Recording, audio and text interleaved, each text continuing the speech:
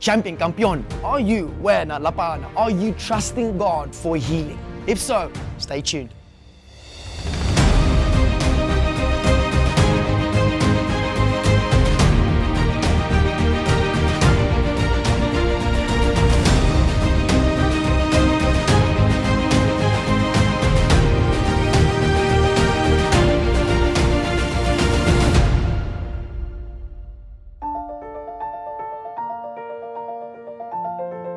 Sanibonani Mzansi, Tobela Mzansi, Dumela Mzansi, bon dia, Africa do Sul, goeiedag, good day to all of you talented, gifted and potentialful campeones, champions out there. My name is William George Moyses and welcome to King in Me. Not killing me, man. Not killing me. King in Me. Christ in us, the hope of glory.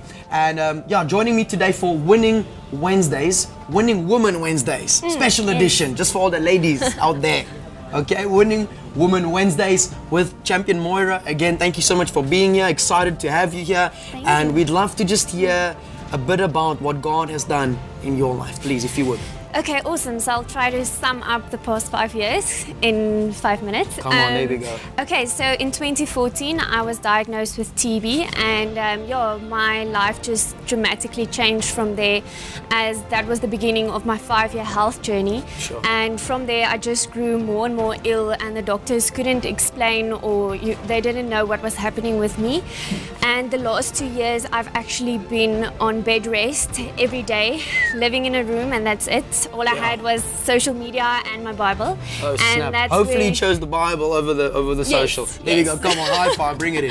Well, that's otherwise I wouldn't be here today. Amen. Come on, thank you, which is Jesus. awesome. There Yeah. we go. So my relationship just grew stronger because when you hit rock bottom, the only way you can look is up, and that's exactly what I did. And yeah, so being in hospital every single week, I had to go to Sandton to find a doctor, which was really expensive, but no other doctor could help me. And there was a team of doctors that actually helped me and did tests on me. And yeah, they had to import medicine from Germany for me because there was nothing in South Africa that could actually help my body. And yeah, I went through every medical test that you can think of that looks painful. I went through that. And yeah, at the end of the day, they couldn't find anything wrong with me. And it was to a point where some of the doctors told me it was in the beginning phase of lupus, and then also wanted to diagnose me with B-cell lymphocyte cancer. And so yeah, my quality of life was just degrading every single day. And one of the doctors actually told me that I'm now 23, and he told me that my life expectancy would not go to 25. Sure. And so preparing in that sense that I am going to die, I just couldn't take it anymore.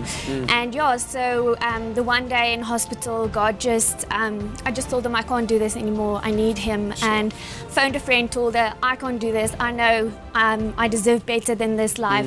And yeah, she prayed for me, and God instantaneously healed me. Come on, thank you, Jesus. Yeah, that's today it. I'm Yes, living, doing things for the first time in 5 years, and it's all honor to God. Amen. Thank you, Jesus. So they said that you were only going to make it up to what age?